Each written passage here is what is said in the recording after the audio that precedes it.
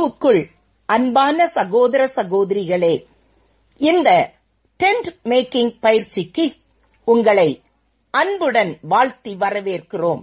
கர்த்தருடைய பெரிதான கிருபை இந்த பயிற்சி வகுப்புகளை உங்களுக்கு வழங்க உதவி செய்கிறது.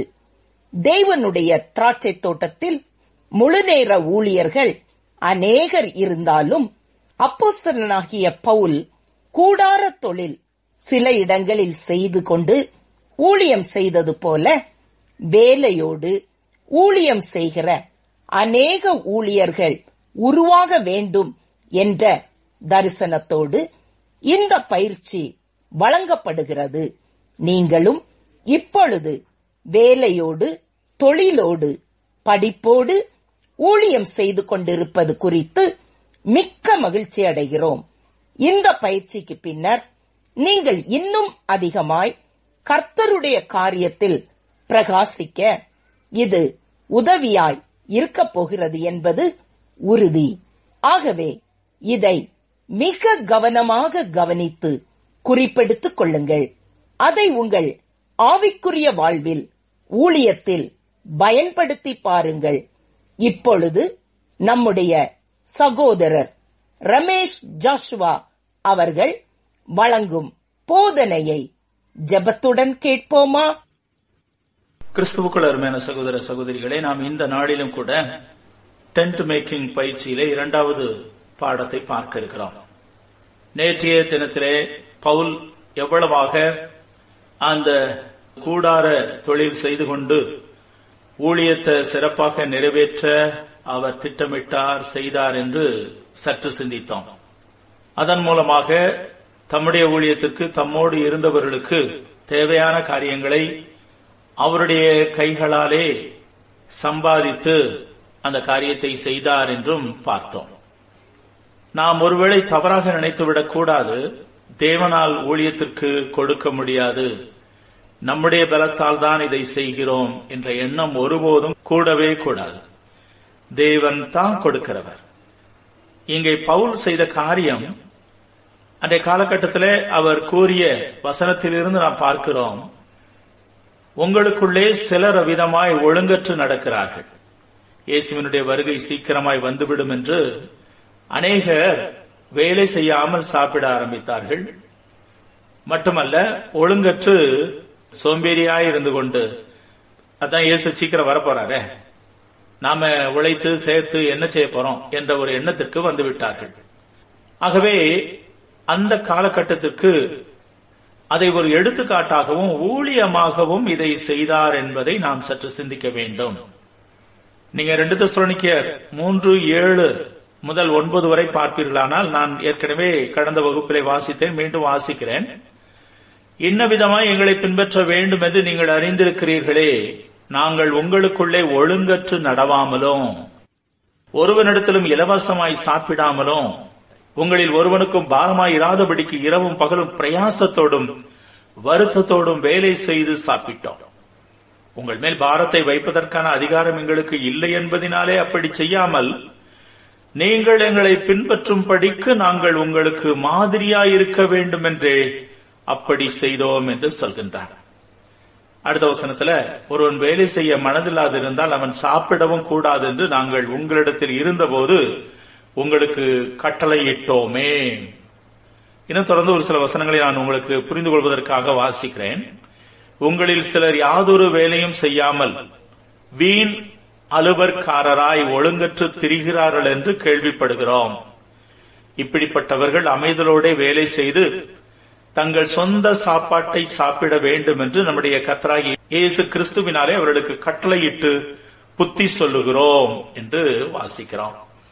அப்ப சிலர் அவ்விதமாக இயேசுவின் வருகை சீக்கிரமாய் வர இருக்கிறது என்று சொல்லிக்கொண்டு இவ்விதமாக வீண் அலுவற்காரராய், வெட்டி ஆபீசர்னு சொல்லுவாங்கல்ல விளையாட்டு போக்குல, சோ அதே போல வீண் ஆபீசரா அவங்க ஆயிட்டாங்க.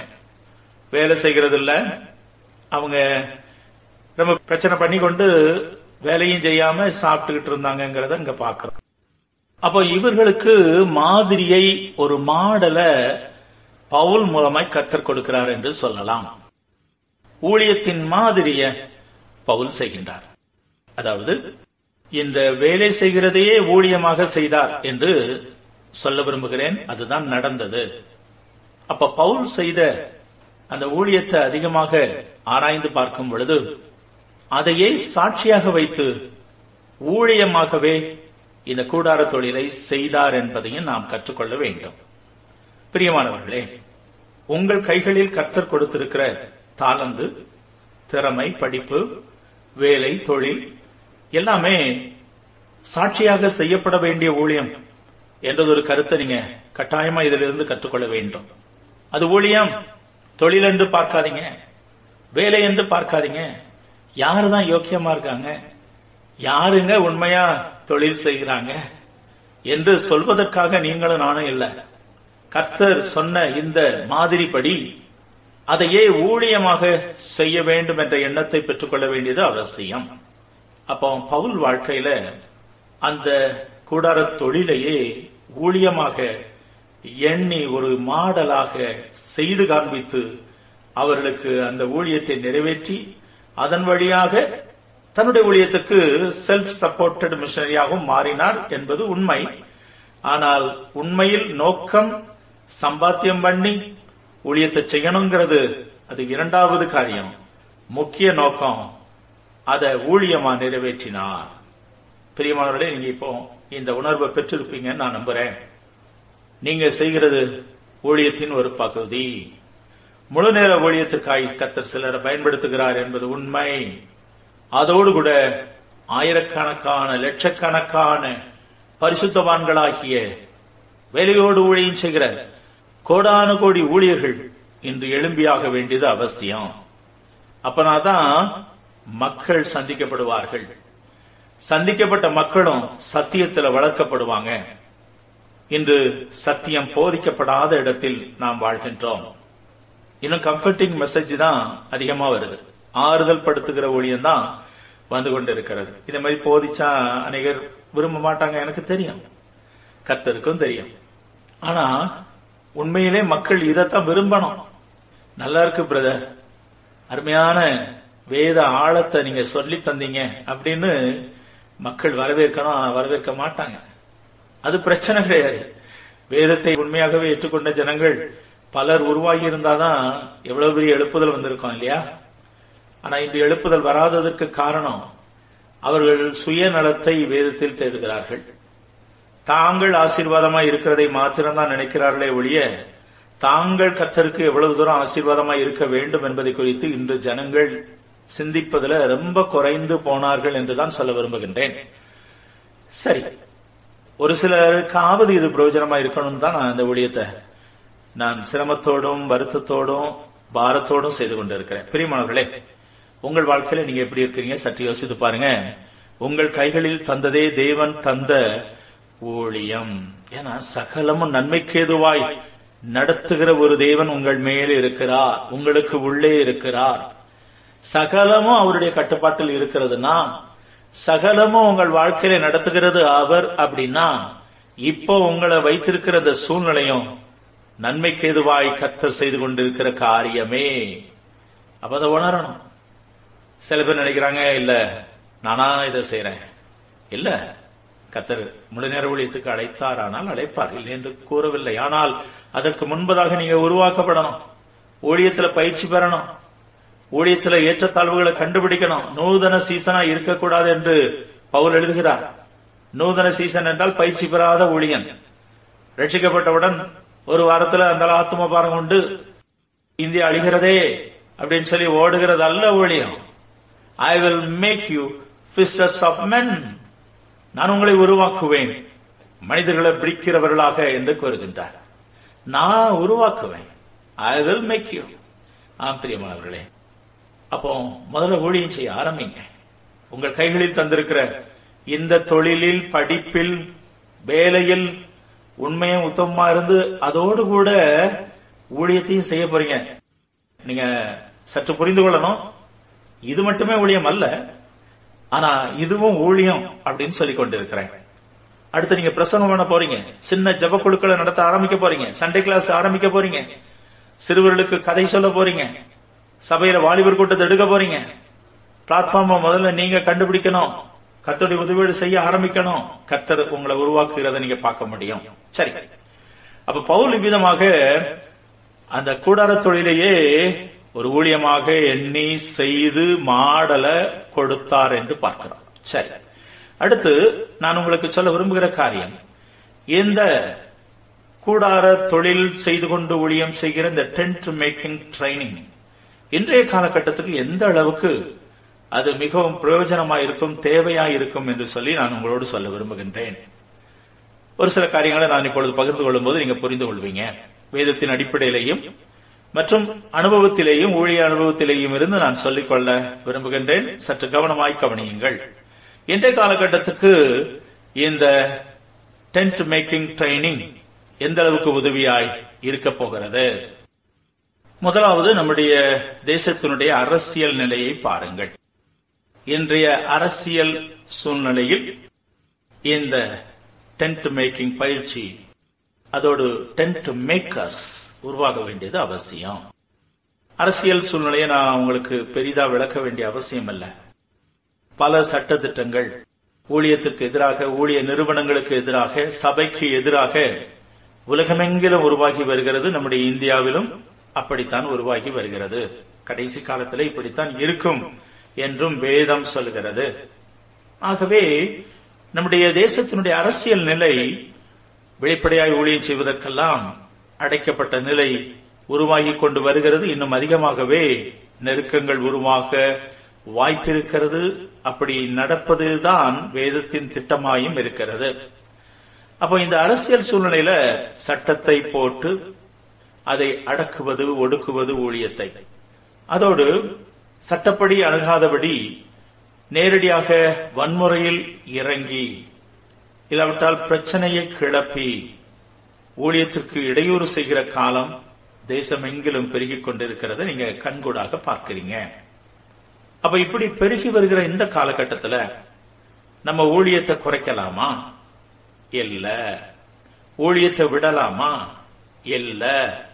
அப்ப என்ன செய்யலாம்? சில மாற்றங்களை நம்ம கொண்டு வர வேண்டியது அவசியம். காலத்துக்கு ஏற்ற ஞானம் நமக்கு தேவை. இந்த காலகட்டத்துக்கு ஏற்றபடி நாம் எவ்விதமாய் செயல்பட வேண்டும் என்று எண்ணுகிற ஒரு திட்டத்தில் ஒன்றுதான் இந்த பயிற்சி, டென்ட் மேக்கிங் பயிற்சி. அப்போ வருகிற நாட்கள்ல ஈவன் சபைகளில் கூட ஆராதிக்க முடியாத நிலை வரலாம். சில ஊழியர்கள் அப்படியாக சொல்வார்கள், இனி நீங்க சபைய பெரிய பில்டிங்கா கட்டி ஆராதிக்கலாம் விரும்பாதீங்க, நாள்பட அது பல நெருக்கங்களுக்கு உள்ளாக போகிறது என்று சொன்ன ஊழியர்களின் கருத்தை நான் நினைவில் கொள்கிறேன், உங்களுக்கும் நினைவுபடுத்துகிறேன். அப்போ நாம கர்த்தருடைய கிருபையோடு இந்த காலகட்டத்தில் இந்த டென்ட் மேக்கிங் பயிற்சிக்குள் வர வேண்டியது அவசியம். டென்ட் மேக்கர்ஸா செயல்பட வேண்டியது அவசியம். அப்ப தேசத்தின் அரசியல் நிலை இன்று வெளிப்படையான ஊழியங்களுக்கு, தெருவில் நின்று பிரசங்கிப்பதற்கு, கிராம ஊழியங்களுக்கு செல்ல முடியாத நிலைகளில் நாம் இருக்கிறோம். அநேக சபைகளிலே கிராம ஊழியங்கள் நிறுத்தப்பட்டு விட்டது, தெரு ஊழியங்கள் நிறுத்தப்பட்டு விட்டது. ஆனா அதுக்காக நம்ம ஊழியம் செய்யாம இருக்க முடியாது. தேவ கிருபையோடு ஊழியம் செய்ய நீங்க அமைதியான தேவ திட்டத்தின்படியான ஊழியத்தை செய்யுங்க. நம்மால் தேவையற்ற பிரச்சனை எழும்பாதபடி, ஆனா அதே வேளையில அமைதியான முறையில, நல்ல முறையில, சாந்தமான முறையில தேவனுடைய ஊழியத்தை செய்ய இன்றைய அரசியல் சூழ்நிலைகளுக்கு ஏற்றபடி உங்களை மாற்றிக்கொள்ளுங்கள் என்று அன்போடு கேட்டுக்கொள்கிறேன். சரி, அது ஒரு பக்கம். இது தேசத்தின் அரசியல் நிலை. பொருளாதார நிலையை எடுத்துக் கொள்ளுங்கள். இன்றைய பொருளாதார நிலை அடுத்தது ஒரு காரணம். பொருளாதார நிலை, குறிப்பாக நான் இந்த செய்தியை கொடுத்துக் கொண்டிருக்கிற இந்த வேளை லாக்டவுன் பீரியட்ல இருக்கிறோம். கொரோனா வைரஸ் உலகம் எங்கிலும் பரவி அநேக லட்சக்கணக்கான மக்கள் மரித்துக் கொண்டிருக்கிற நேரத்திலே நான் இந்த செய்தியை கொடுத்துக் கொண்டிருக்கிறேன். அதனால பல தேசத்துல ஊரடங்கு, மக்கள் வெளியே வர முடியாத நிலை. அடுத்து உருவாக போகிறது பொருளாதார நெருக்கடி. பலதரப்பட்ட சூழ்நிலையில் பொருளாதார நெருக்கடி வரப்போகிறது. நல்ல வேலை வாய்ப்பெல்லாம் இல்லாமல் போய் சம்பள குறைவு ஏற்படக்கூடிய வாய்ப்புகள் இருக்கிறது. அநேக பட்டதாரிகள் வேலை இழக்கிறதும், வேலையில்லா திண்டாட்டம் உருவாகிறதும் அது சகஜமாக வாய்ப்பு இருக்கிறது. மக்கள் மத்தியில் பண தட்டுப்பாடு, இப்படி பல பிரச்சனைகள் எழுவதற்கு வாய்ப்பு இருக்கிறது என்று பொருளாதார வல்லுநர்கள் கூறிய கருத்தை தான் நான் கூறிக்கொண்டிருக்கிறேன். அதற்காக ரிசர்வ் பேங்க் ஆஃப் இந்தியா என்ன செய்து கொண்டிருக்கிறது, என்ன முயற்சியெல்லாம் எடுக்கிறாங்க அப்படின்லாம் நான் படித்து விட்டு தான் கூறுகின்றேன். அப்போ பொருளாதார நிலையிலே நாம் இப்பொழுது மந்தமான நிலையில் இருக்கின்றோம். மிகவும் நெருக்கடியான காலகட்டத்தின் வழியாக கடந்து செல்ல இருக்கின்றோம். இந்த காலகட்டத்தில் தேவனுடைய பணியை எப்படி செய்ய போறீங்க?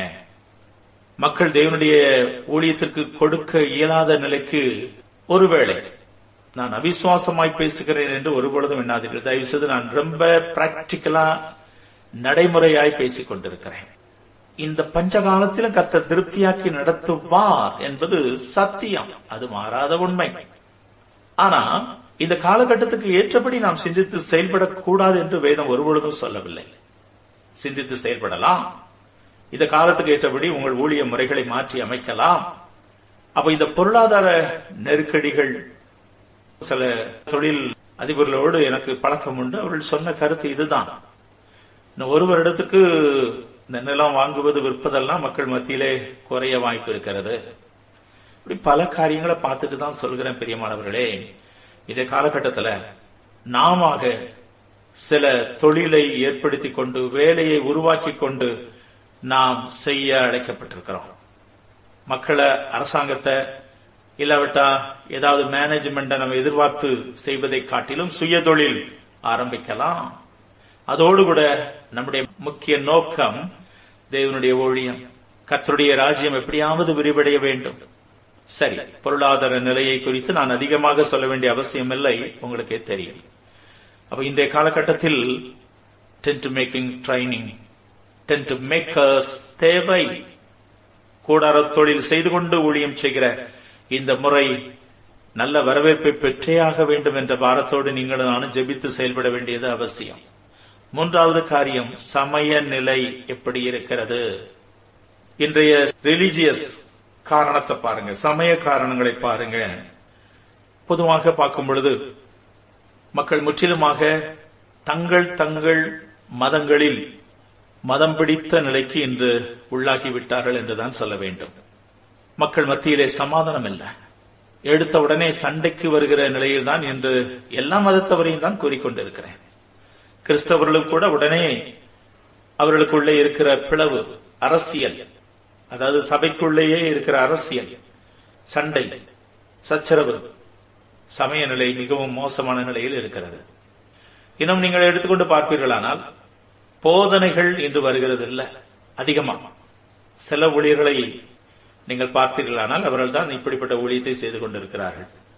மற்றபடி நீங்க வெளிப்படையாக பாத்தீங்கன்னா ஆட்டம், பாட்டம், கொண்டாட்டம், மக்கள் கவலை மறந்து இருக்கணும் அப்படிங்கிற அளவுக்கு கொண்டு வந்துட்டாங்க. சோ மேடையில் ஆட்டமும், மக்கள் யாவரும் சேர்ந்து கொண்டாடுகிறதும், சத்தியத்தை பற்றி சிந்திக்கிறதுக்கு இடம் கொடாத ஒரு காலகட்டத்தில் இருக்கிறீர்கள். செவித்திணவு உள்ள காலத்தில் இருக்கிறீர்கள். அப்ப சமய நிலை ரொம்ப மோசமா போய் கொண்டிருக்கிறது. வேதத்தை நாம் ஊழியர்களுடைய வாயிலிருந்து இன்று கேட்க முடியவில்லை. வேத வசனம் முக்கியப்படுத்தப்படலன்னு தான் சொல்லணும். அப்படிப்பட்ட காலகட்டத்தில் உங்களை போன்று உண்மையுள்ள ஊழியர்கள் எழும்பணும். வேலையோடு தைரியமா போய் நீங்க பிரசங்கிக்கணும். உங்களை நீங்களே ஊழியத்தில் தாங்குகிற அளவிற்கு இந்த அழைப்பை பெற்ற நீங்கள் அதுல முழு ஈடுபாடோடு செயல்படுங்கன்னு சொல்ல விரும்புகின்றேன். அப்போ சமய நிலையில் இன்று ஒற்றுமை இல்லை, டாலரன்ஸ், அதாவது சகிப்புத்தன்மை மற்ற மதத்தவருக்கும் இல்ல, கிறிஸ்தவர்களுக்கும் இல்ல. இந்த காலகட்டத்தில் இந்த சமய நிலை மோசமான ஒரு நிலையில, அநேகர் பின்வாங்கி போகிற நிலையில நாம இருக்கிறோம். இந்த லாக்டவுன் பீரியட்ல, ஊரடங்கு காலத்துல அநேகர் பின்வாங்கின நிலையில இருக்கிறத நீங்க பார்க்க முடியும். விசுவாசத்தை விட்டு போயிட்டாங்க, ஜெபம் பண்றதை விட்டுட்டாங்க, கவலையிலையும் துக்கத்திலும் மனச்சோர்விலும் அநேகர் ஆகிவிட்டார்கள். இன்றைய சமய நிலை. அடுத்து மனநிலை, கிறிஸ்தவர்களின் மனநிலையை குறிப்பாக சொல்ல விரும்புகின்றேன். ஊழியர்கள் என்றாலே முழு நேர ஊழியர்கள் மட்டும்தான் என்று கருதுகிற இடத்தில் தான் கிறிஸ்தவம் இருக்கிறது. அப்போ ஊழியர்கள் அப்படின்னாலே அவங்க பாவங்க, பரிதாபமான ஆட்கள் என்று சொல்லுகிற இடத்துல சில ஊழியர்கள் இருக்கிறார்கள். அவர்கள் ஊழியர்கள் போல கூட காணப்படாமல் மிகவும் பரிதாபமாக அவர்களுக்கு வாய்ப்புகள் வசதிகள் இருந்தாலும் தங்களை பரிதாபமாக காண்பித்துக் கொள்ள விரும்புகிறார்கள் என்பது உண்மை. நானும் ஊழிய வரிசையில் இருந்து கொண்டுதான் சொல்லிக் கொண்டிருக்கிறேன். அவர்களுக்கு அநேக வாய்ப்புகள் வசதிகள் இருந்தாலும் பரிதாபமா இருந்தாதாங்க அவங்க காணிக்க கொடுப்பாங்க. மற்ற நேரங்கள்ல நல்ல செருப்புகள் அணிந்தாலும் சாதாரண செருப்பு, பிந்து போன செருப்பு இல்ல. நீங்க ஒருவேளை தவறா புரிந்து கொள்ளாதீர்கள். குறை சொல்வதற்காக நான் வரவில்லை. சிலர் செய்கிற தவறை நாம் உணர்ந்து செயல்படுவதற்காக சொல்லிக் கொண்டிருக்கிறேன்.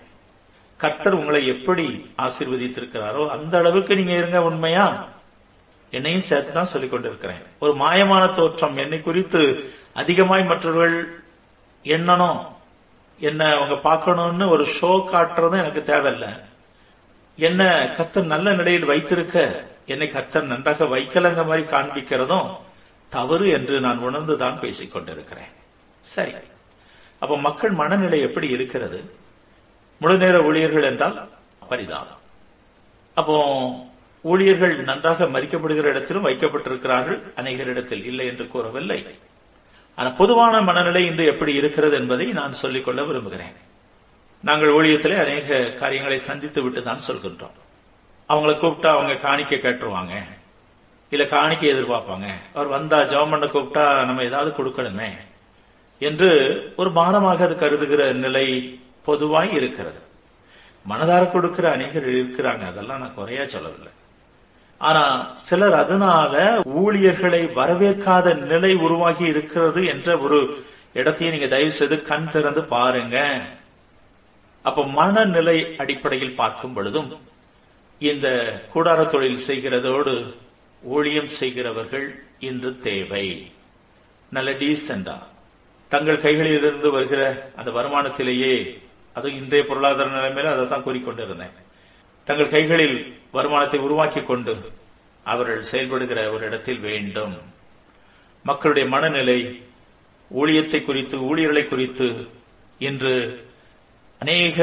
அநேக விதமாய் பேசுகிற இடத்தில் ஆகிவிட்டது என்பதை புரிந்து கொள்ளுங்க. அவர் அந்த ஊழியத்தில் இப்படி செய்துட்டாரு, இவர் இப்படி செய்துட்டாரு, எல்லாரும் பணம் பிரிக்கிறாங்க, அவங்க வேஸ்ட் ஆக்கிருந்தாங்க, ஆடம்பரமா செலவழிச்சிருந்தாங்க, அதை கொண்டு எந்த ஆத்துமாக்களையும் அவங்க சந்திக்கல. சில ஊழியர்கள் செய்கிற தவறுனால உண்மையாய் ஊழியம் செய்கிற அநேகர் இருக்கிறாங்க, அவங்க பெயரும் பாதிக்கப்படுகிறது என்பது உண்மை. அப்ப இதையெல்லாம் தாண்டி, இந்த மனநிலையெல்லாம் தாண்டி, அதாவது இடறுதற்கு ஏதுவான கல், இது ஒரு தடை கல். இந்த மனநிலையில அதை தாண்டி ஊழியம் செய்வதற்கு கூடார தொழில் செய்து கொண்டு ஊழியம் செய்கிறவர்கள் தேவை, டென்ட் மேக்கர்ஸ் தேவை. அடுத்து கலாச்சார நிலையை பற்றி சொல்ல விரும்புகிறேன். நம்முடைய கலாச்சார நிலை இன்று எப்படி இருக்கிறது? நம்முடைய கிறிஸ்தவ வட்டாரம் அந்தந்த கலாச்சாரத்தை மதிக்க தவறிவிட்டது என்றுதான் கூற வேண்டும்.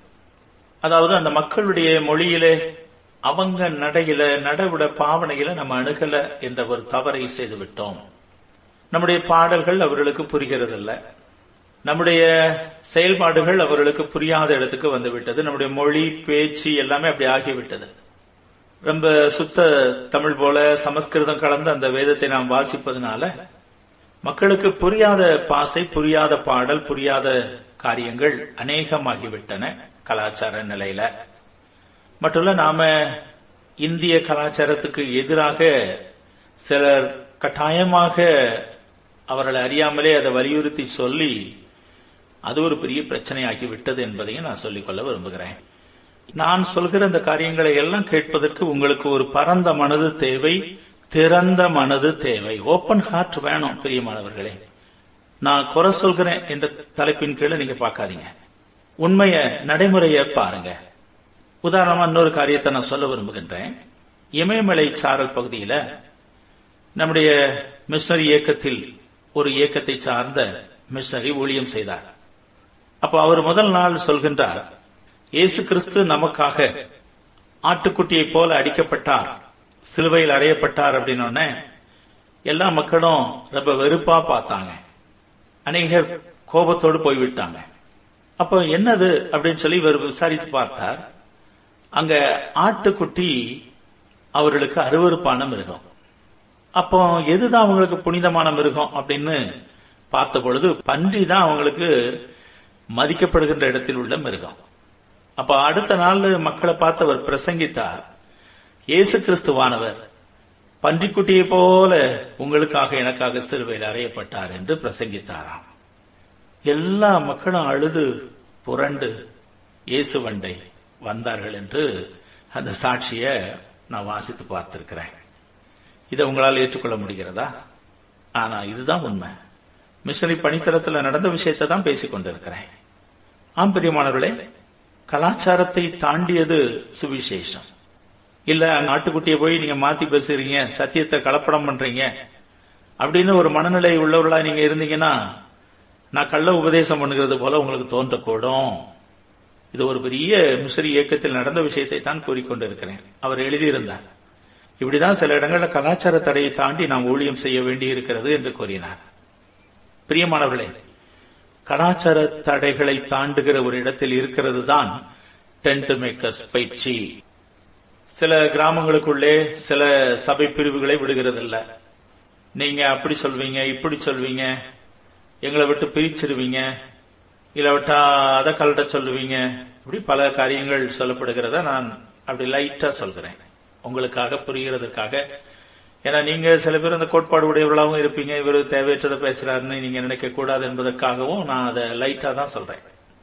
ஆனா இந்திய கலாச்சாரத்துல ரொம்ப மதிக்கப்படுகின்ற காரியங்களை நாம சில காரியங்களை புகுத்தி வெளிப்பிரகாரமான சடங்காச்சாரங்களை ரொம்ப முக்கியப்படுத்தி மீண்டும் அவங்கள முக்கியப்படுத்த வேண்டியதை நம்ம சொல்லிக் கொடுக்காம போயிட்டோம்.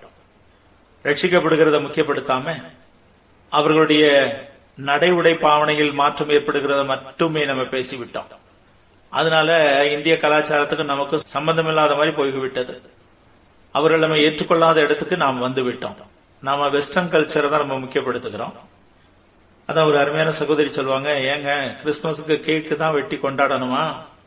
பாயாசம் வச்சு கொண்டாடுங்களேன், அதை 4 குடும்பங்களுக்கு பக்கத்துல கொடுங்களேன், உங்க இயேசுவின் மேலுள்ள அன்பை அப்படி வெளிப்படுத்தி காண்பியுங்களேன் என்று சொல்லி அந்த சகோதரி சொன்னது நினைவிருக்கிறது. அப்ப இண்டியனைசேஷன் கொஞ்சமாவது இருக்கணும். ஏன்னா நம்ம அந்தந்த கலாச்சாரத்துக்கு ஏற்றபடி போய் எப்படியாவது எல்லாருக்கும் எல்லாம் ஆனேன் என்று பவுல் சொன்னது போல ஆத்துமாக்களை முக்கியப்படுத்தி நம்மால் இறங்கி செல்ல வேண்டிய அளவிற்கு இறங்கி செல்ல முன்வர வேண்டும். அது பேர் தான் டென்ட் மேக்கர்ஸ் பயிற்சியினுடைய முக்கிய நோக்கம். அதுதான் நம்ம வருகிற வகுப்புகள்ல படிக்க போறோம். அப்ப அது நடக்க போகிறது இந்த டென்ட் மேக்கர்களால், அதாவது கூடார தொழில் செய்து கொண்டு ஊழியம் செய்ய போகிறவர்களால் அது நடக்கும். கலாச்சார நிலைக்கு இறங்கி வருவாங்க, மொழி நிலைக்கு இறங்கி வருவாங்க, அந்த சமுதாயத்தில் உள்ள பழக்க வழக்கங்களுக்கு இறங்கி வருவாங்க. அப்படி செய்வதனால எப்படியாவது இயேசுவை அறிவிக்க அவங்க முன் வருவார்கள். அவர்கள் தான் டென்ட் மேக்கர்ஸ். பிரியமானவர்களே, இந்த கலாச்சார நிலையின் தடைக்கல்லை பார்க்கின்றோம். கிறிஸ்தவர்ல இந்த ஊருக்குள்ள வரக்கூடாதுன்னு சொல்கிற அநேக எதிர்ப்புகளை பார்க்கிறோம். இப்படி ஓப்பனா வெளிப்படையா சொல்ல காரணம் என்ன? மற்ற மதங்களை குறைத்து பேசிய காரியங்கள், மற்ற கலாச்சாரங்களை இழிவுபடுத்தி வெளிப்படையாய் பேசி நான் சத்தியத்தை சத்தியத்தின்படி அறிவிச்சிருவேன் அப்படின்னு சொல்லி சொல்கிற மனப்பாங்கினால் தவறு செய்துவிட்டோம். பிரியமானவர்களே, ஒரு எடுத்துக்காட்ட சொல்ல விரும்புகின்றேன். நீங்கள் அப்போஸ்தலர் 17ஆம் அதிகாரத்துக்கு வருவீர்களானால் அங்கே அத்தனை பட்டணத்திற்கு பவுல் வருகிறார். அதாவது ஏதேன்ஸ் அந்த நகரம், கிரேக்கர்கள் நிறைந்த ஞானிகள் நிறைந்த அந்த பட்டணத்துல அவங்களுக்கு நேர போக்கே நவமான காரியங்களை சொல்லுகிறது கேட்கிறது. மட்டும் இல்ல, அந்த பட்டணம் விக்கிரகங்களால் நிறைந்திருக்கிறத கண்ட அந்த பவுலுக்கு ஆவியில் வைராக்கியம் கொண்டு அங்கே அவர் காணப்படுகிறார். அந்த வேளையில மார்ஸ் மேடைக்கு அழைக்கப்பட்டு அவர் பேசும் பொழுது அப்போஸ்தலர் 17:22 விதமாய் அவர் ஆரம்பிக்கின்றார். அப்பொழுது பவுல் மார்ஸ் மேடையின் நடுவிலே நின்று, அத்தேனரே, எந்த விஷயத்திலும் நீங்கள் மிகுந்த தேவதா பக்தி உள்ளவர்கள் என்று காண்கிறேன். எப்படி என்றால், நான் சுற்றி திரிந்து உங்கள் ஆராதனைக்குரியவர்களை கவனித்து பார்த்த பொழுது அறியப்படாத தேவனுக்கு என்று எழுதியிருக்கிற ஒரு பலிபீடத்தை கண்டேன். நீங்கள் அறியாமல் ஆராதிக்கிற அவரையே நான் உங்களுக்கு அறிவிக்கிறேன் என்று எவ்வளவு சுமுத்தா அவர் அறிமுகப்படுத்துகிறார் பாருங்க. அவர் ஆவியில் வைராக்கியம் கொண்டது உண்மைதான். ஆனா அதுக்காக அவங்களுடைய அந்த கலாச்சாரத்தை கிரிட்டிசைஸ் பண்ணல பாருங்க, குறை சொல்லல. அந்த ஆராதனை முறைமைகளை குறை சொல்லாம எப்படி சொல்றாரு, எந்த விஷயத்திலும் நீங்கள் மிகுந்த தெய்வ பக்தி உள்ளவர்கள் என்று காண்கிறேன். ஆனா நீங்க அறியாம ஆராதிக்கிறீங்க. நீங்க அறியப்படாத தேவனுக்குன்னு எழுதியிருக்கீங்களே, அந்த அறியப்படாத தேவனை பற்றி தான் நான் உங்களுக்கு சொல்ல விரும்புகிறேன் என்று எவ்வளவு அழகாக நேர்த்தியாக இந்த தேவனுடைய செய்திய அவர் அவர்களுக்கு அறிவிக்கிறார் என்பதை புரிந்து கொள்ளுங்கள். பிரியமானவர்களே, நாம் ஆவிக்குரிய வைராக்கியம் என்று தவறாக செய்துவிட்டோம் என்றுதான் குற்றம் சாட்டுவதற்காக நான் வரவில்லை. ஒருவேளை இந்த செய்தியை நீங்க கேட்கும் போது ஏதோ ஆதங்கத்துல பேசுகிறாரு அப்படின்னு நீங்க நினைக்காதீங்க. தயவு செய்து பிரியமானவர்களே, நம்முடைய சில தவறுகள் அப்படின்னு சொல்வதை விட சில ஃபெயிலியர்ஸ், ஊழியத்துல பலத்த எதிர்ப்புக்கும் சண்டை சச்சரவுகளுக்கும் காரணமாய் நாம் வழிவிட்டு விட்டோம். இதை நான் பயத்தினால் சொல்லவில்லை. பயந்தா நான் எப்படி இந்த ப்ரோக்ராம் நடத்துவேன்? பயத்தினால் சொல்லவில்லை. நாம் தவறுதலாய் அறியாமையினால் இப்படி செய்துவிட்டு தேவனுடைய ஊழியத்திற்கு இடையூறை கொண்டு வந்து விட்டோம் சில இடங்கள்ல. சரி, அது அதிகமாக பேசினா உங்களுக்கு மற்ற காரியங்களை நான் சொல்லித்தர இயலாது என்பதனால் நான் இதை தாண்டி போகிறேன். அப்ப கலாச்சார நிலையிலும் நாம் பலத்த இடையூறை இப்பொழுது சந்தித்துக் கொண்டிருக்கிறோம். கிறிஸ்தவர்கள் என்றாலே வித்தியாசமாய் பார்க்கிறார்கள், எதிராளியாய் பார்க்கிறார்கள்.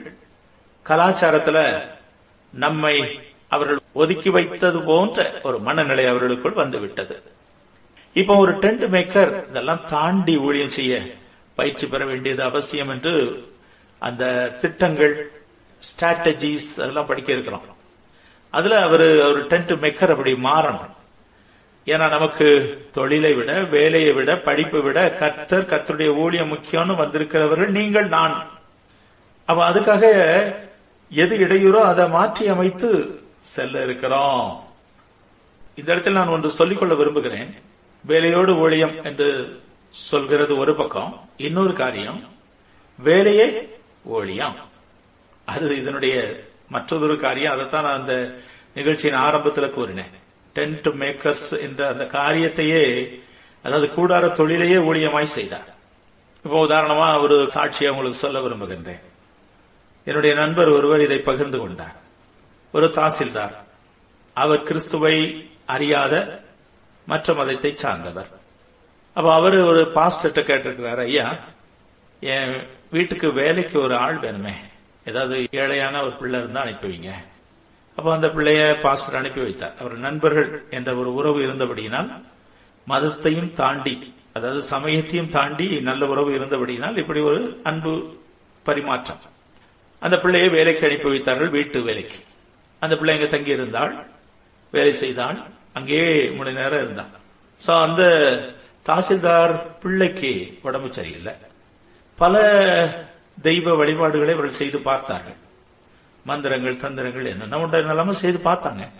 ஆனா அவங்களுக்கு அது விடுதலை கிடைக்காத ஒரு நிலை வந்தது.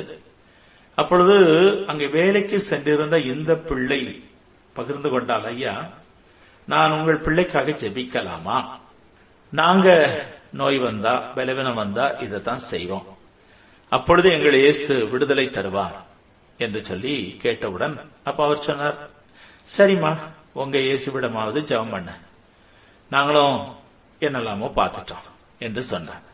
கர்த்தர் பாருங்க இவ்வளவு ஆச்சரியமா, அந்த பிள்ளை ஜெபித்தவுடன் விடுதலை கொடுத்தார். என்னது ஒரு மகிமை விளங்க பண்ணிட்டார் பாருங்க. அப்ப சுகமானவுடன் அந்த குடும்பம் இயேசுவுக்கு என்று சாட்சியாய் வாழ்கிறார்கள். இதைத்தான் நான் உங்களிடத்துல பேசிக் கொண்டிருக்கிறேன். இந்த கருத்தை தான் நான் உங்களுக்கு மிகவும் வலியுறுத்தி இந்த நிகழ்ச்சிகளில் தொடர்ந்து தர இருக்கிறேன். அவங்க சம்பளத்திலேயே மிஷனரி அனுப்பப்படுகிறார் என்பதுதான் உண்மை. இதை நீங்க எப்படி செய்ய போறீங்க? நாம வேலை பார்த்து கொண்டு ஊழியம் செய்கிறது அது செல்ஃப் சப்போர்ட்டட் மிஷனரி. அவங்க சம்பளத்திலே அவங்களுக்கு ஊழியம் செய்கிறது அதை விட பாக்கியம் பாருங்க. அது நடக்கணும். அந்த மாதிரி காரியங்களை செய்வதற்கு நீங்களும் நானும் யோசிக்கணும். அவரவர்கள் இருக்கிற இடங்களுக்கே மிஷனரிஸ் கடந்து போகணும். அது முழு நேர ஊழியரா இருக்கணும்னு அவசியம் இல்லை. இப்படி வேலைக்கு செல்கிற இடத்தில் கர்த்தருடைய ஊழியத்தை நிறைவேற்றுகிற உண்மையான உத்தமமான பிளம்பர்ஸ் தேவை, பைப் வேலை செய்கிறவர்கள் தேவை, டீச்சர்ஸ், ப்ரொஃபசர்ஸ். மிஷனரி தடை செய்யப்பட்ட பகுதிகளுக்கு இன்ஜினியர் போகலாமே, வேலையே ஊழியமாய் மாற்றிக் கொள்கிற அனுபவம். சரி, இப்படி அநேக சாட்சிகளை நான் சொல்லிக்கொண்டே இருப்பேன். பிரியமானவர்களே, இன்றைய காலகட்டத்துக்கு இது தேவை. ஊழியர்கள் அதிகமாக பயிற்றுவிக்கப்படணும். அப்போ ஒவ்வொரு இடத்துக்கும் போக போக மிஷனரி ஒர்க்கு தானா நடக்கும். ஆத்துமாக்கள் சந்திக்கப்படும். கர்த்தர் நினைத்தது போல தனிநபர் ஊழியான ஒரு முறை வைத்திருக்கிறாரே, அது அப்பொழுதுதான் நடக்கும். இயேசு தன்னுடைய ஊழியத்துல தனிநபர் ஊழியத்தை அதிகமாக செய்தாருங்கிறத நீங்க கவனிக்கணும். மேக்சிமம் அப்படித்தான் செய்தார். மாசா சந்திக்கிறது குறைவா தான் இருந்தது. ஆனா தனி நபராய் சந்தித்து பிற அந்த நபரை கொண்டு அந்த பட்டணத்தை, அந்த கிராமத்தை முழுவதும் சந்திக்கிறது தான் அவருடைய ஊழிய திட்டங்களில் முக்கியமான இடம் வகித்தது என்பதை நீங்க கொஞ்சம் கவனிக்கணும். அதைத்தான் நீங்களும் நானும் இன்றைக்கும் செய்யணும். கர்த்தர் அதை எதிர்பார்க்கிறார். சரி, இன்னும் இந்த டென்ட் மேக்கிங் பயிற்சி எந்தெந்த விதங்களில் பிரயோஜனமாய் இருக்க போகிறது என்று இன்னும் ஒரு சில காரியங்களை கூறி இந்த நிகழ்ச்சியை நிறைவுக்கு கொண்டு வர விரும்புகின்றேன். இந்த டென்ட் மேக்கிங் பயிற்சியினால பயிற்சி பெற்று ஊழியத்துக்கு போகிறவர்கள் தடை செய்யப்பட்ட நாடுகளுக்குள்ளேயும் செல்கிற வாய்ப்பை பெறுவார்கள். அதாவது இன்று 80% நாடுகளுக்கும் மேலாக மிஷனரிகள் உள்ளே வருவதை தடை செய்திருக்கிறார்கள் என்பதை நீங்க அறிந்திருப்பீங்க. அப்போ இங்க மிஷனரிஸ் போகலன்னா அந்த ஆத்துமாக்களை யார் சந்திப்பா? டென்ட் மேக்கர்ஸ் தான் சந்திக்கணும். அப்போ அந்த ஒரு வாய்ப்பை இந்த டென்ட் மேக்கர்ஸ் பெறுகிறார்கள். எந்த நாடுகளில் மிஷனரிகள் தடை செய்யப்பட்டிருக்கிறார்களோ அந்த நாடுகளில் கிறிஸ்தவர்களா இருந்தாலும் டீச்சர்ஸை ஏற்றுக்கொள்வாங்க, ப்ரொஃபசர்ஸை ஏற்றுக்கொள்வாங்க, இன்ஜினியர்ஸை வெல்கம் பண்ணுவாங்க, டாக்டர்ஸை வாங்கன்னு சொல்லுவாங்க. மிஷனரி அப்படின்னா தான் இல்லைங்க, அவங்கெல்லாம் அங்க உள்ள அனுமதிக்கப்பட மாட்டார்கள். அப்ப இந்த இடங்களில் டென்ட் மேக்கர்ஸ் தான் தேவை. ஒரு இன்ஜினியர் முழு நேர ஊழியத்துக்கு பயிற்சி பெற்றவராய் செல்கிற அளவிற்கு அவர் இருக்க வேண்டும். அதுதான் டென்ட் மேக்கர்ஸ் பயிற்சி. அதைத்தான் ரொம்ப ஷார்ட்டா நம்ம படிச்சுட்டு இருக்கிறோம். வாய்ப்புகள் வரும்பொழுது இன்னும் அட்வான்ஸ்டு லெவல்ல கூட உங்களுக்கு தொடர்ந்து எங்களோடு இணைந்திருப்பீர்களானால் அதையும் சொல்லித்தர நாம் திட்டமிடலாம். நேரடி பயிற்சி கூட கத்தருக்கு சித்தமானா நம்ம செய்யலாம். சரி, அப்போ எங்கே மிஷனரிகள் தடை செய்யப்பட்டிருக்கிறார்களோ அங்கே எல்லாம் இவர்கள் செல்கிற டென்ட் மேக்கர்ஸ் போகிற ஒரு வாய்ப்பை பெறுகிறார்கள். அது ஒரு பெரிய பாக்கியம். இதுக்கப்புறம் பாத்தீங்கன்னா இந்த டென்ட் மேக்கர்ஸ் சில நாடுகளில் பாத்தீங்கன்னா இயற்கையாகவே அழகா பழகி விடுகிற ஒரு பாக்கியத்தை பெறுவாங்க. குறிப்பா ஜப்பான் தேசத்துக்கு போகிறார்கள் என்று வைத்துக் கொள்ளுங்க. அங்கே ஒரு மிஷனரி போய் ஊழியம் செய்ய முடியாது. அங்க அந்த தடை செய்யப்பட்ட இடத்துக்கு இவர் ஒரு இன்ஜினியர் போகிறாரு, ஒரு டாக்டர் போறாரு. சோ அவர்கள் நன்றாக மதிக்கிறார்கள். அப்ப என்ன பாக்கியம் கிடைக்குது? இயற்கையாகவே அவர்களோடு பழகுகிற ஒரு பாக்கியம் கிடைக்குது. அதே போல நேரடி தொடர்பு ஏற்பட்டு அவர்களுக்கு வாய்ப்பை பொறுத்து மெதுவாக இயேசுவை பற்றி சொன்னா அவங்க உடனே எதுக்க போறது கிடையாது. அதை கேட்டு அவங்க அநேகர் ரட்சிக்கப்பட்டிருக்கிறாங்க என்ற செய்தியை தான் நாம பெறுகிறோம்.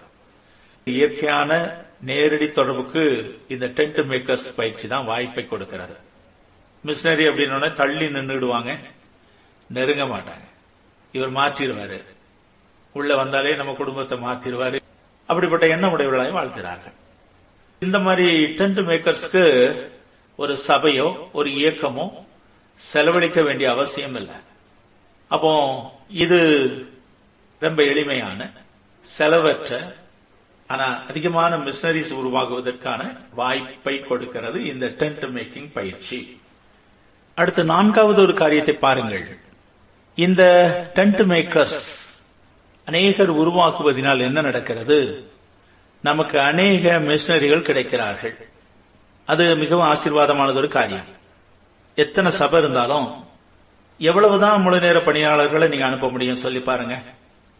அதுல இன்னொரு தடை, எல்லா சபையாரும் மிஷனரி பணிகளை விரும்புகிறது இல்ல. அவரவர்கள் தங்களுடைய சபையின் நலனை மாத்திரமே அதிகமாய் பேணுகிறார்கள். இஸ்ரவேல் தனக்கு தானே கனி கொடுக்கிறது என்று சொல்வது போல அவங்களுக்கு வருகிற காணிக்கையில அவங்க சபையை மட்டுமே நடத்தி கிராண்டா நடத்திட்டு போயிருவாங்க. ஆனா மரத்தடியில வட இந்தியாவில இல்லாட்ட தென்னிந்தியாவிலே பல கிராமங்கள்ல சபை இல்லாத இடங்களுக்காக அவர்கள் தங்கள் கைகளை நீட்டுகிறது இல்லை, காணிக்கை கொடுத்து தாங்குகிறது இல்லை. அப்போ இப்படி பாரமற்ற சபைகள் ஒரு பக்கம், பாரமுள்ள சபைகளும் எத்தனை ஊழியர்களை தான் அவங்க அனுப்பிவிட முடியும், யோசித்து பாருங்க. ஆனா இந்த டென்ட் மேக்கர்ஸ் பயிற்சியை நம்ம இன்னும் பிரசித்தப்படுத்தி அநேகரை இதை பயிற்சி பெற வைத்தோமானால் நிறைய மிஷனரிகள் உருவாகுவார்கள். அதுதான் வேதத்தின்படியாகவும் சரியானதொரு மிஷனரி தானே. அத நம்ம இரண்டாம் கட்டமாக பார்க்க கூடாது, இரண்டாம் பட்சமாக பார்க்க கூடாது. அதுவும் முழுநேர மிஷனரி போலவே மதிக்கப்படத்தக்கவர்கள் தேவன் அப்படித்தான் பார்க்கிறார் என்று ஏற்கனவே கூறினேன். அப்ப அநேக மிஷனரிகள் இதன் மூலமாக கிடைக்கிறார்கள். 5வது காரியம், சில இடங்கள்ல மக்கள் சுவிசேஷத்தை கேள்விப்பட்டதே இல்ல, கிறிஸ்டியன்ஸ பார்த்ததே இல்ல, கிறிஸ்தவம் அப்படின்னு ஒண்ணு இருக்குதா என்று கூட கேள்விப்படாத கிராமங்கள் இந்தியாவிலே லட்சக்கணக்கில் இருக்குது.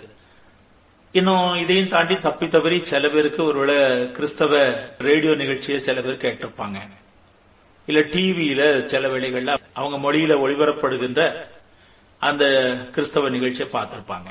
ஆனா நேரடியா கிறிஸ்தவர்களை பார்த்திருக்க வாய்ப்பு இல்லை. ஆனா டென்ட் மேக்கர்ஸ் ஒரு பேங்க் ஆபீசர் போகிறாருன்னு வைங்களேன் இந்த கிராமத்துக்கு. சோ இப்ப நேரடியாக கிறிஸ்தவர்களை பார்க்கிற பாக்கியத்தை அவர்கள் பெறுகிறார்கள்.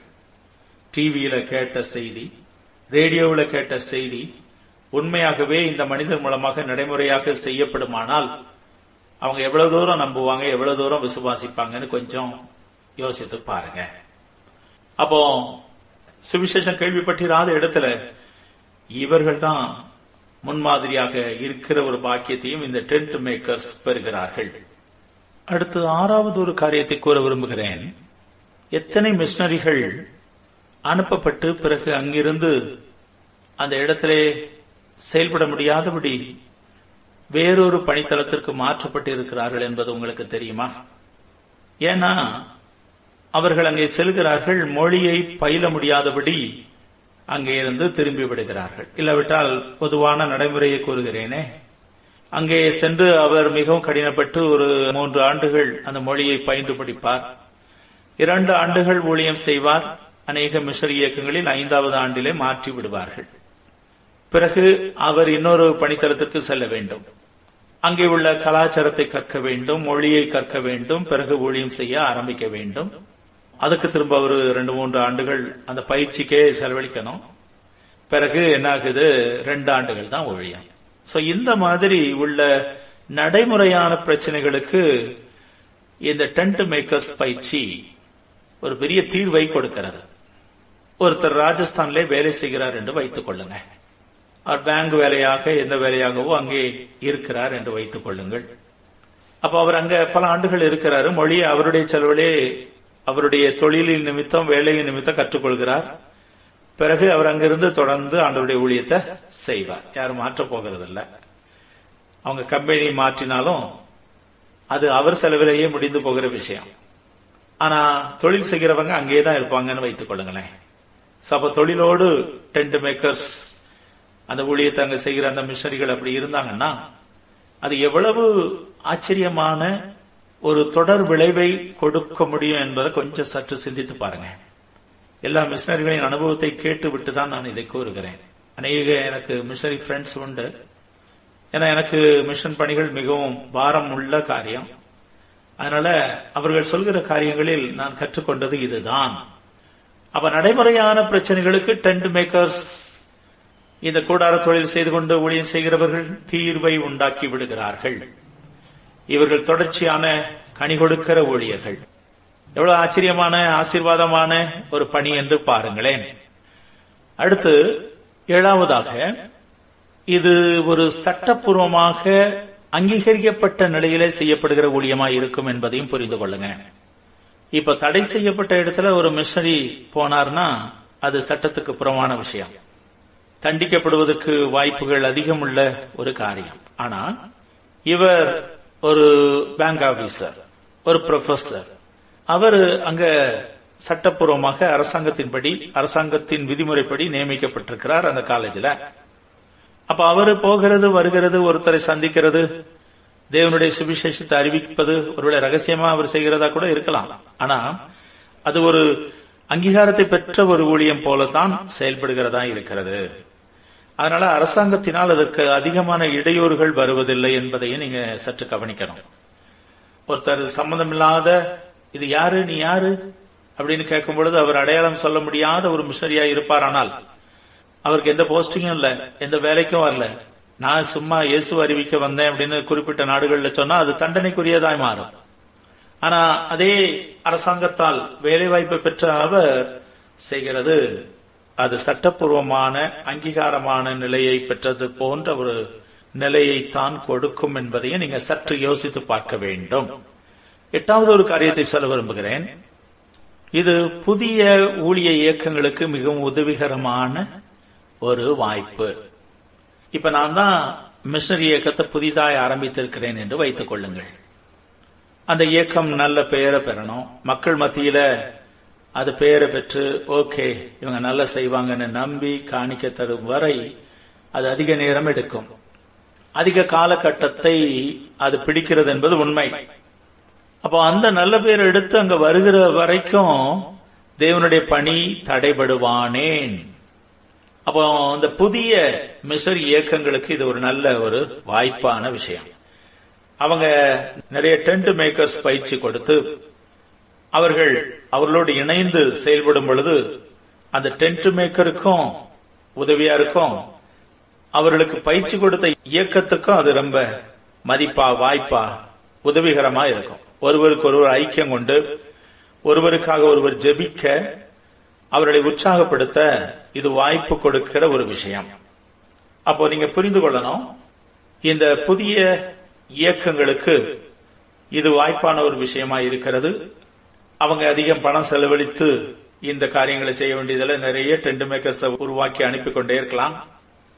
மற்றுள்ள சில நாடுகளுக்கு பணம் அனுப்ப முடியாது, குறிப்பிட்ட இயக்கத்திலிருந்து அவங்க பணம் அனுப்பி தாங்க முடியாது. இதுக்கு எல்லாம் தீர்வை உண்டாக்குகிற ஒரு நல்ல விஷயம்தான் டென்ட் மேக்கர்ஸ் பயிற்சி. அப்போ நாம செய்யலாம். நிறைய டீச்சர்ஸ்க்கு இந்த மாதிரி ஒரு மனநிலையை கொடுக்கலாம். அவங்க வேலைக்கு போக போறது உண்மை, அவங்களுக்கு கர்த்தருக்காக எதையாவது செய்யணும்னு ஒரு விருப்பம் இருக்கிறது உண்மை. ஆனா இப்படி செய்யலாம்னு சொல்லி கொடுத்துட்டா அவங்க தங்களுடைய பணிக்களத்தையே மிஷனரி பணித்தலமாய் மாற்றிடுவாங்க. அதை ஏன் செய்யக்கூடாது? இப்படி கிடைக்கிற ஒரு வாய்ப்பை ஏன் பயன்படுத்தக்கூடாது? கடைசி காலகட்டத்தில் நாம் வாழ்கிறோம். இயேசுவின் வருகை சீக்கிரம் என்று கேள்விப்படுகிறோம். உலக நிகழ்வுகள் அதைத்தான் காண்பித்துக் கொண்டிருக்கிறது. அப்போ நாம பணிகளை ஊழியத்தை அதிகரிக்க வேண்டியது அவசியம். 9வது காரியம், இந்த உலகம் முழுவதும் தேவன் தந்திருக்கின்ற இந்த பணிகள் அது ஊழியத்துக்கான வாய்ப்புகள் என்ற கண்ணோட்டத்தோடு பார்க்கணும். அதாவது உலகம் எங்கிலும் வேலைவாய்ப்பு என்ற ஒன்று இருக்குது, அதை நீங்க புரிந்திருக்கீங்க. இது இல்லைன்னா எப்படி இருக்கு யோசிச்சு பாருங்க. ஆனா தந்திருக்கிறார், கர்த்தர் தந்திருக்கிறார். இப்படிப்பட்ட ஒரு நெட்வொர்க்கிங் கர்த்தர் கொடுத்திருக்கிறார். உலகம் எங்கிலும், குறிப்பாக இந்திய தேசத்தில் உள்ளவர்களுக்கு பல நாடுகளில் வாய்ப்பு இருக்கிறது. எங்கேயும் உடனே செலக்ட் பண்ணிடுறாங்க, நல்லா ஒர்க் பண்ணுவாங்க அப்படின்னு சொல்லி அது கிறிஸ்டியன்ஸ் ரொம்பவே சந்தோஷமா எடுத்துக்கொள்கிறாங்க, உண்மையா இருப்பாங்கன்னு. அப்ப இதெல்லாம் கர்த்தர் தருகிற வாய்ப்புகள். அதாவது தேவன் சுவிசேஷத்தை அறிவிப்பதற்கு வழிகளை நிச்சயமா உருவாக்கி தருகிறார் என்பது உண்மை. அன்று ரோமிலிருந்து உலகம் எங்கிலும் சுவிசேஷம் போவதற்கு கர்த்தர் வழிவகுத்தார். ரோமாபுரியிலிருந்து அநேக சாலைகள் உலகம் எங்கிலும் போடப்பட்டது, போக்குவரத்து வசதிகள் ஏற்படுத்தப்பட்டது. அது உலக அரசாங்கங்கள் நினைத்தது நம்முடைய வசதிக்காக செய்கிறோம் என்று. ஆனா உண்மையிலே கர்த்தர் செய்தது எதற்கு தெரியுமா? இந்த ரோமாபுரிக்கு அநேக மக்கள் வியாபாரத்தின் நிமித்தம் போனார்கள், வந்தார்கள். அங்கே சுவிசேஷம் அறிவிக்கப்பட்டது. அங்கிருந்து உலகமெங்கிலும் அந்த சுவிசேஷம் எடுத்துச் செல்லப்பட்டது. அப்போ எல்லா சாலை வசதிகளும் போக்குவரத்து வசதியையும் கர்த்தர் கொடுத்தது எதற்காக? உலகம் எங்கிலும் இந்த சுவிசேஷம் அறிவிக்கப்பட வேண்டும் என்பதற்காக. அதே கண்ணோட்டத்தோடு இதையும் பாருங்க. உலகம் எங்கிலும் வேலை வாய்ப்பை எதுக்கு கர்த்தர் தந்திருக்கிறாரு? நாம சுவிசேஷத்தை எடுத்துச் செல்வதற்காகத்தான். இதை செய்ய தவறும் பொழுது வாசல்கள் அடைபடுகிறது. பிரியமானவர்களே, நமக்கு கர்த்தர் அநேக வாய்ப்புகளை டென்ட் மேக்கர்ஸ் மூலமாக உலகமெங்கிலும் நாம ஊழியம் செய்வதற்கு வாய்ப்புகளை திறந்து வைத்திருக்கும் பொழுது அதை பயன்படுத்தாமல் இருப்பது தவறு, அது குற்றம். அப்ப நீங்களும் நானும் அதை செய்ய வேண்டியது அவசியம். உலக முழுவதையும் சுவிசேஷமயமாக்கவே கிறிஸ்தவர்களாகிய, தெய்வ பிள்ளைகளாகிய, ஊழிய வாஞ்சை உள்ளவர்களாகிய உங்களை பயன்படுத்தவே உங்களை பல தேசங்களுக்கு, பல இடங்களுக்கு, பல நகரங்களுக்கு எடுத்துச் செல்கிறார். அதுக்கு நீங்க பயிற்சி பெற்று செயல்பட வேண்டியது அவசியம் அல்லவா? கட்டாயமா நீங்க அதுக்கு ஒப்புக் கொடுங்க. சரி, கடைசி ஒரு காரியத்தை சொல்லி முடிக்க விரும்புகிறேன். 10வது காரியம், அப்போஸ்தலனாகிய பவுல் இந்த ஊழியத்தை செய்தது, அதாவது இந்த கூடார தொழில் செய்து கொண்டு ஊழியம் செய்தது எதற்காக தெரியுமா? இல்லாவிட்டால் கூடார தொழிலையே ஊழியமாக செய்தது எதற்காக? இந்த கொரிந்து பட்டணத்தில் அவர் சொல்கிறார். இன்னும் சில இடங்களிலும் ஒரு விதமாய் செய்தார், அது வருகிற வகுப்புகளை சொல்லுவேன். அப்ப பவுல் இந்த ஊழியத்தை செய்வதற்கு ஒரு காரணத்தை அவரே சொல்றாரு. எபேசு பட்டணத்தில் வைத்து அங்க அவர் சொல்றாரு, நான் வாசிக்கிறேன். அவர் எபேசுவில் இருந்து மூப்பர்களை வரவழைத்து அவர்கள் மத்தியில் பேச ஆரம்பிக்கின்றார். அந்த மக்களுக்கு இவ்விதமாக அவர் சொல்கின்றார், ஒருவனுடைய வெள்ளியை ஆகிலும் பொன்னை ஆகிலும் வஸ்திரத்தை ஆகிலும் நான் இச்சிக்கவில்லை. நீங்கள் அறிந்திருக்கிறபடி எனக்கும் என்னுடனே கூட இருந்தவர்களுக்கும் வேண்டியவைகளுக்காக இந்த கைகளே வேலை செய்தது. இப்படி பிரயாசப்பட்டு பலவினரை தாங்கவும் வாங்குகிறதை பார்க்கலும் கொடுக்கிறதே பாக்கியம் என்று கர்த்தராகிய இயேசு சொன்ன வார்த்தைகளை நினைக்கவும் வேண்டும் என்று எல்லா விதத்திலேயும் உங்களுக்கு காண்பித்தேன் என்றான் என்று வாசித்து பார்க்கிறோம். பிரியமானவர்களே, இங்கே இவர் சொல்ல விரும்புகிற காரியத்தை பாருங்கள். அதாவது நான் வேலை செய்தது எதற்காக, என்னுடைய ஊழியத்துக்கு உதவியாக அதை செய்தேன் என்று சொல்வதை விட, நான் பலவினரை தாங்குவதற்காக இப்படி செய்தேன், சமுதாய நலனுக்காக இதை செய்தேன், அதுக்காகவே என்னோடு இருந்தவர்களை ஆதரித்தேன், பலவினரை தாங்க நானே ஒர்க் பண்ணி நான் உங்களுக்கு உதவ இதை செய்தேன் என்று சொல்கிறார். அப்போ இன்றைய காலகட்டத்தில் கொஞ்சம் யோசித்து பாருங்க பிரியமானவர்களே, நாம முழு சமுதாயத்துக்கும் உதவ கடமைப்பட்டவர்கள். அநேகர் வேலை வாய்ப்பற்று பொருளாதார நிலையில கஷ்டப்படுகிற ஒரு காலகட்டத்தில் நீங்களும் நானும் இருக்கிறோம். பலவீனரை தாங்குவதற்கு நீங்க ஒன்றிணைந்து வர வேண்டியது அவசியம். நீங்கள் வேலை செய்வதனால, தொழில் செய்வதனால நல்ல லாபத்தை பெற்று அதுல இருந்து கர்த்தருடைய ஊழியத்தை தாங்கி, அதோடு பலவீனரையும் தாங்கி, வாங்குகிறதை பார்க்கிலும் கொடுக்கிறதே பாக்கியம் என்று சொன்ன அந்த கர்த்தருடைய அந்த பாக்கியமான அனுபவத்தை பெற முயற்சி எடுங்க. அதுக்கு இந்த டென்ட் மேக்கர்ஸ் பயிற்சி நல்லது.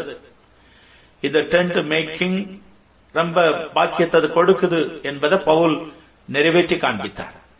அப்ப அவர் சமுதாயத்தின் மீது கரிசனை காண்பிப்பதற்காக இதை செய்தார். நான் சொல்ல விரும்புகிற விஷயம், இந்த டென்ட் மேக்கிங் பயிற்சி சமுதாயத்துக்கு உதவுகிறதா இருக்க வேண்டும். அப்படி இருக்க இது உதவி செய்கிறது. எந்தெந்த டென்ட் மேக்கர் இப்படியாக உழைத்து படித்து வேலையோடு தொழிலோடு ஊழியம் செய்கிறாரோ அவர் பலவீனரை தாங்குகிற கெப்பாசிட்டியில் அதிகமா இருப்பார். கொடுக்கணும், பலவீனரை தாங்கணும், வாங்குகிறத பார்க்கலும் கொடுக்கிறது தாங்க பாக்கியம். இன்னைக்கு நிறைய பேர் எவ்வளவு நாளும் பெறத்தான் தகுதியா இருக்கிறாங்க, கொடுக்க மனநிலையற்றவர்களாக இருக்கிறாங்க. அந்த மனநிலை மாற வேண்டும். எல்லாம் நமக்கு நமக்கு நமக்குன்னு சேர்த்துக்கிட்டே இருக்கலாம் பிரியமானவர்களே. அது அன்லிமிட்டெட். உலகத்துல நீங்க எத்தனை கோடினாலும் சேர்த்துக்கிட்டே இருக்கலாம். எத்தனை சேர்த்தாலும் அது திருப்தியாக போகிறது இல்ல. அப்ப நீங்க வாங்கிக் கொண்டே இருப்பதை பார்க்கலாம், கொடுப்பது தாங்க பாக்கியம், அது தாங்க வாழ்வு. அதாவது சம்பாத்தியம் பண்ணுகிறதுல ஒரு மகிழ்ச்சி இருக்குது. அந்த மகிழ்ச்சியை விட சம்பாத்தியம் பண்ணினதை ஷேர் பண்ணும்போது இருக்கிற மகிழ்ச்சி மிக மிக அதிகமானது. ஒருத்தருக்கு கொடுத்து அவர் சந்தோஷம் அடைகிறத பார்த்து நீங்க சந்தோஷம் அடைகிறது இருக்கிறதே, அதே மாதிரி பாக்கியமான அனுபவம் வேற ஒன்றுமே இல்லை. கொடுக்கிறதில் உள்ள இன்பத்தை நீங்க கண்டுபிடிச்சு பார்த்துட்டீங்கன்னா இயேசு சொன்ன இந்த பாக்கியத்தை உண்மையா உணர்வீங்க. வாங்குகிறத பார்க்கலாம், கொடுக்கிறதே பாக்கியம் அப்படின்னு சொல்லி அள்ளி அள்ளி வழங்குவீங்க.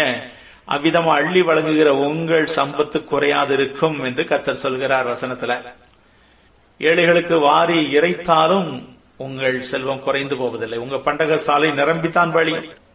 அப்போ இந்த டென்ட் மேக்கிங் பயிற்சி சமுதாயத்துக்கே உதவி செய்ய போகிறதா இருக்கிறது, அநேக பலவினரை தாங்குகிறதா இருக்கிறது என்ற காரியத்தை சொல்ல விரும்புகிறேன். அதை ஒரு கட்டளையா சொல்றார் பாருங்களேன். நான் உங்களுக்கு சொல்லி முடிக்க விரும்புகிறேன். 2 தெசலோனிக்கர் 3:8-9. ஒருவனிடத்திலும் இலவசமாய் சாப்பிடாமலும் உங்களில் ஒருவனுக்கும் பாரமாயிராதபடிக்கு இரவும் பகலும் பிரயாசத்தோடும் வருத்தத்தோடும் வேலை செய்து சாப்பிட்டோம். உங்கள் மேல் பாரத்தை வைப்பதற்கான அதிகாரம் எங்களுக்கு இல்லை என்பதினாலே அப்படி செய்யாமல் நீங்கள் எங்களை பின்பற்றும்படிக்கு நாங்கள் உங்களுக்கு மாதிரியாயிருக்க வேண்டும் என்றே அப்படி செய்தோம் என்று பவுல் சொல்கின்றார். நீங்கள் எங்களை பின்பற்றி நீங்க இதை செய்யணும் என்று கூறுகிறார். பாருங்க, அப்போ அநேக காரியங்கள் உபதேசங்களை பின்பற்ற சொல்கிற பவுல் இங்கே ஒரு காரியத்தை சொல்கிறார். அதை ஒரு கட்டளையாகவே சொல்கின்றார். நாங்க இந்த மாடலை எதுக்கு உங்கள் முன்னே வைக்கிறோம் தெரியுமா? இந்த டென்ட் மேக்கர்ஸ் என்ற இந்த டென்ட் மேக்கிங்க உங்க முன்னே ஏன் வைக்கிறேன் தெரியுமா? நீங்கள் எங்களை பின்பற்றணும், நீங்களும் அப்படி செய்யணும் என்று கட்டளை கொடுக்கிறார். பிரியமானவர்களே, இந்த டென்ட் மேக்கிங் பயிற்சி இல்லாவிட்டா நீங்க டென்ட் மேக்கர்ஸா இருந்து ஊழியம் செய்வது என்பது பவுலுடைய எடுத்துக்காட்டு. ஆவியானவர் உதவியோடு தான் பவுல் எல்லாவற்றையும் எழுதி வைத்திருக்கிறார் வேதத்திலே. இது பவுல் சொந்தமாய் சொன்ன காரியம் அல்ல. உங்களுக்கும் எனக்கும் பிரயோஜனமாய் இருக்க வேண்டும் என்பதற்காக தான் ஆவியானவர் இந்த பகுதியை வேதத்தில் வைத்திருக்கிறார். அது ஒரு புத்தகத்தில் ஒரு இடத்தில் மாத்திரம் வருகிற வசனம் அல்ல. பல இடங்களை நான் சுட்டிக்காட்டி உங்களுக்கு சொல்லியிருக்கிறேன், வாசித்து காண்பித்திருக்கிறேன்.